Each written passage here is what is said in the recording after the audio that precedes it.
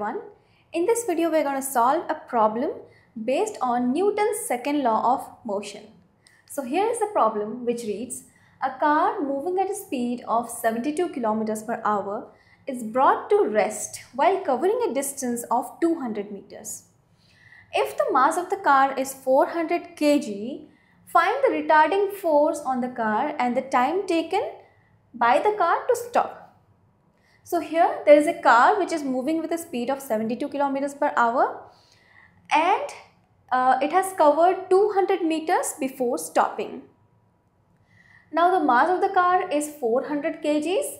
We need to find what is the retarding force which has acted onto the car due to which it has come to a stop, and the time that the car has taken to come to the stop. Okay, so first of all, let us list out whatever the question has given us, that is the information about the car. Let us list them out first. So it is given that the initial velocity of the car is 72 km per hour as per the question. The distance covered by the car before stopping, or the distance which we call as the stopping distance of the car, is 200 meters, and the mass of the car is given to be 400 kilograms.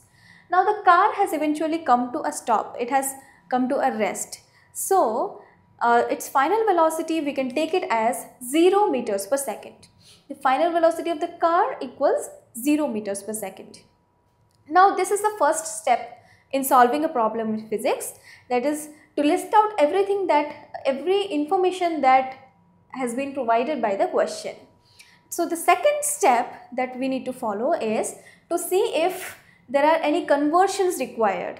For example, this initial velocity of the car is given in terms of kilometers per hour, which is not in SI unit. So we need to get it converted first to SI unit and then proceed to solve a problem. So first we will be converting this 72 kilometers per hour into meters per second, which is the SI unit for velocity, and rest of the things are given in SI units already because the distance is given in terms of meters, which is in SI. The mass of the car is given in terms of kilograms, which is again in SI. So let us convert this initial velocity from kilometers per hour to meters per second. So 1 kilometers per hour equals 5 by 18 meters per second. Now 72 kilometers per hour will be equal to 72 into 5 by 18, which equals 20 meters per second. So our initial velocity is found to be 20 meters per second. Now we can solve this problem since we have already converted this from non-SI to SI unit. So let's do that. Now we need to find the acceleration in order to find the force. So first of all, we'll find the acceleration by using the third equation of motion, that is v squared minus u squared is equals to 2as. We already have the final velocity, the initial velocity, and the distance that the car has traveled before stopping. So we can put all these three values here and we can find this unknown quantity from this expression here. So on putting the values, we have 0 squared minus 20 squared equals 2 into a into 200. 200 meters is the distance that the car has traveled before coming to a stop.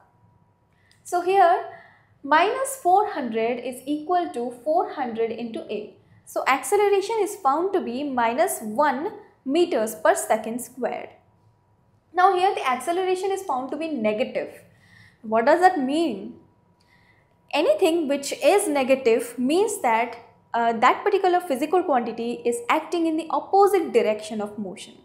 For example, here the acceleration is found to be negative, that is minus 1 meters per second squared. This essentially means that the acceleration is acting in the opposite direction to the motion of the car, and that is the reason why the car has come to a stop. And this kind of acceleration, as we have already discussed, that it is called retardation or deceleration. Now, since we have calculated the acceleration from the third equation of motion, we can go ahead and calculate the force, that is the retarding force that has stopped the car eventually. So the formula for force from the second law of motion is F equals m into a. that is force equals mass into acceleration, as we have read before. So here force equal to 400 into minus 1 meters per second square. So this gives force equals minus 400 Newton. Now force is again negative here, and this essentially means that this force, that is the retarding force, acts in a direction opposite to the motion of the car. So this is what we have found. The retarding force that is acting on a car and it has brought the car to a stop, we have found the value of that force to be minus 400 Newton. So I hope this problem, the solution of this problem was fully understandable to you. Thanks for watching. TutorialsPoint.com. Simply easy learning.